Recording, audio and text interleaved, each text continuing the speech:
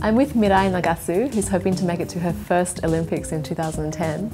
Mirai, you're only 16 years old. You've been competing at a high level since you were really young. What's your daily routine? I wake up at 7, walk the dog, and get ready for skating, and go skating at 9, and then go to a different rink at 11, and then after about 3 o'clock, I go home and start schoolwork, and then the whole cycle starts again. It's a pretty packed schedule.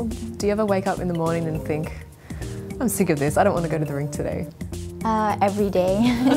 Sometimes you just want to stay in bed and just lay there, but I never get the chance to. But I guess I could say I'm really hard on myself, and I think it's because I'm hard on myself that I always strive to get better. Here's something I've always wondered. Do you get to choose your own music for your routines? Well, I have a say in my music choices, and I have the final call, but my choreographer has a list of recommendations, and if I don't find something I like from it, we keep on looking. What has been the biggest challenge that you've had to face in your skating career?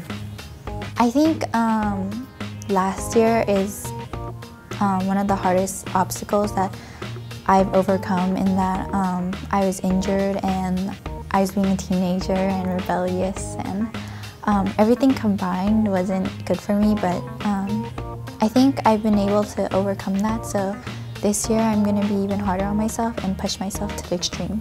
What are you hoping for in 2010? Well, definitely I would love to go to the Olympics, and it would be an honor to represent my country, but in the long run, if I do all the best I can in my training and every day, I think I'll be satisfied with any result.